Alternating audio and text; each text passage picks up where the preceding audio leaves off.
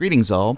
This is going to be a tutorial on some of the more complex MIDI and audio routing in Cakewalk Sonar. I have the Platinum version, but I think this will also work with BandLab's version. So some of this can be very confusing because it depends on what order you do things in. The results can actually change depending on what order you do things in. So for example, I have a blank project right here. So I'm going to use Spiral as the example. Spiral is a generative sequencer. It generates MIDI signals but no sound. So I'm going to add a track for Spiral, and then I'm going to set that so that another synthesizer will be capturing that MIDI data and then playing back. So I'm going to do several examples of that. Okay. So first of all, there is a way that you can go down here to the left, the synth rack, and add a synth this way, but unless you put it in a track that's existing, it won't function properly. So you really have to add a track first. I'm going to right click here and insert an instrument. Alright, and then I'm going to select Reactor 5. And I'm going to click on create a folder and split the instrument track, and that will give us the synthesizer and at least one MIDI track that we can deal with.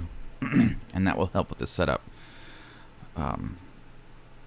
Alright, so it's going to open up Reactor, and then I've already got the menu open here to add Spiral, again a generative MIDI sequencer. Okay, so again it's not sending sound, it's just MIDI data. So if I press playback on my track, you can see that it's doing something, but you can't hear it because again it's just generating MIDI notes and MIDI data. So now there is a way that you can actually plug in one of the Reactor synthesizers and work with Spiral within Reactor itself, and there's several tutorials on how to do that on the YouTube already. So this is just specifically for Cakewalk and attaching it to different synthesizers. So now we've added our generator. Now we want to add a synthesizer. So I'm going to just start with insert instrument, and I'm just going to use the stock Cakewalk TTS synth here. Okay, now if I just press play, nothing happens. We don't hear anything. Let me pin this here, and I'll pin the other one. I'll pin Reactor back up here so that we can see that. Okay, so there's something happening, but again, there's no sound generating. And why is that? Well, we got to make sure that we go down here and we check synth properties for Reactor. Okay. And then we want to make sure we enable MIDI output. Now we've enabled MIDI output. So now we know that we've enabled it. It's checked.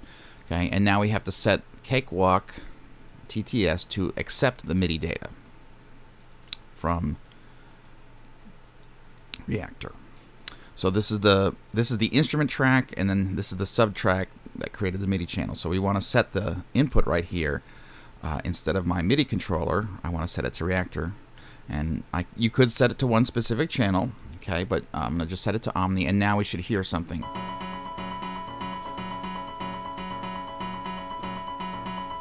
Okay, so that's the quickest and easiest way to get Spiral working with an external synth. I will do that with several other examples. Of course, we can do it in a different order in this case. So this time I'll add the synth first, and then I'll add the MIDI data. So let's do, let's see, we're going to add an instrument. Let's do my M1. Okay, so I'm going to open the M1 synthesizer. Again, create folder and split the instrument track. Again, just makes it easier to have it there so that you can plug the MIDI data into it. Okay, I'm just going to push that off to my other screen for a second so I have some space. And then I'm going to insert instrument again. Let's do transition. This is a different one. So this is another, it's another MIDI generator. Okay, this one, I'm just going to use one of the defaults here.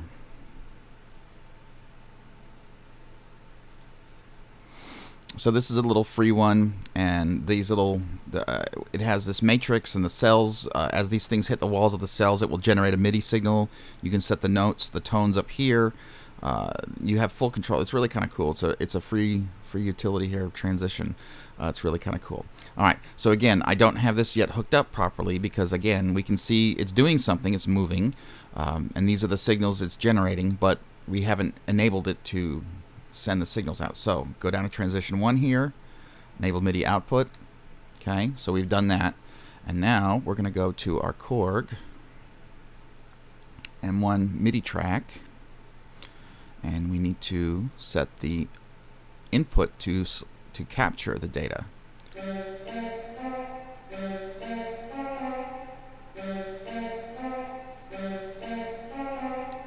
Okay, and so there we go.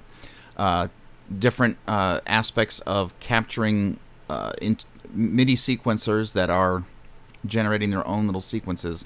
And Spiral is really cool. There's some other ones in the Reactor library, and there's other free ones out there as well, different that are separate from native instruments and free, that you can experiment with just to kind of generate some different ideas in your pieces. All right, I think I will do the vocoder as a separate video altogether, since it's involving both routing MIDI and audio signals. So you can tune in for that one. Bye-bye.